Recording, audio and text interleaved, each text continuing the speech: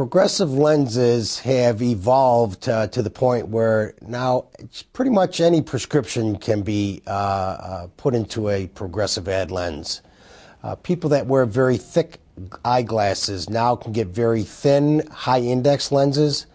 Also incorporated in the lens, you can also get transition lenses. Those are the lenses that darken and lighten as you go out and in. Also, there's other products available like polarized lenses, which are used for sunglasses.